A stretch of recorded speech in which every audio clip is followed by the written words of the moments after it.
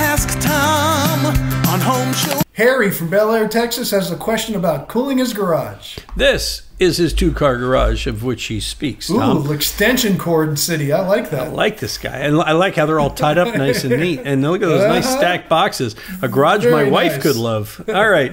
Harry writes, you can see it has felt paper and studs for interior walls. Yep. The ceiling is studs open to the roof and no insulation, no sheetrock. And I want to use the garage as a workshop, he says, in the summertime. But obviously it gets too hot.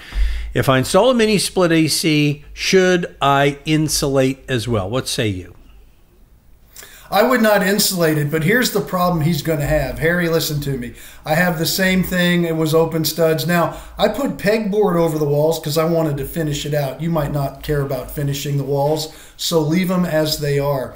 But where you're really going to run into trouble cooling this thing is because there's so much cubic feet of air in there is the attic area. I would recommend, if you could, to put just some kind of ceiling on the bottom of those ceiling joists. I use 3/8 plywood, and I put lattice strips where the joints came together to make it look nice. But I would do something where you can contain the box, so when you're in there working and you want it to be cooled, then you won't have, it won't work so hard. You won't need such a, you won't need that much.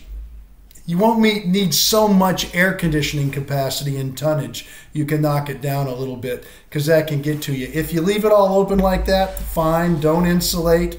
A radiant barrier would not be a bad idea, though, if the sun's beating on it.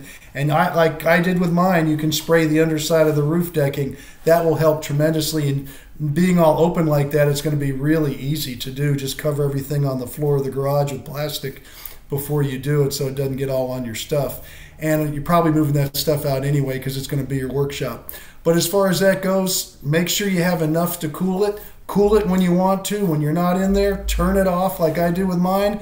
And it really makes a lot of difference when you want to go. Just to give you an example, when you want to work in there. An example, I have a 2-car garage. I have 1.5 tons cooling in that 2-car garage, which is about 650 square feet. So that's more than you would need with 1.5 tons, but it cools down fast, and I turn it off when I don't use it. It's not energy efficiency. It's total beautiful karma area where you can go and do your work and be comfortable. Wow. Yes. I had no idea. I Enlightenment. live that life. That is my life. And apparently Harry wants to live it as well. But I like it. You know, I have that issue even not even in a garage like you're talking about, like this. Mm-hmm. You know, I have an improved office at home that's over the garage, and it's well insulated and all that. But in the back, there's a closet in the back, and it's insulated and all that. But when I leave that closet door open back there, that room heats up just like that because the AC gets sucked up in there, and it's not as insulated as the rest of the space. And that's where we get back to the capacity was a word I was kind of lost with there a minute ago. But you need extra capacity in spaces like that. It's okay. It actually, people say, well, if it's bigger, it costs so much more. It doesn't. It actually costs you less because you use it less. It will cycle less.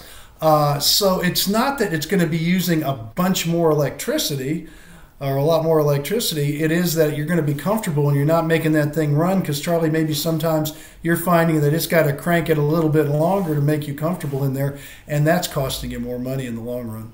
I like to be comfortable. Actually, I agree. My home office, I Yes. air condition that thing down to like 68, 66 degrees. It's cold in there because that's the temperature I like to work at when I'm writing and doing the things that I do in my office at home.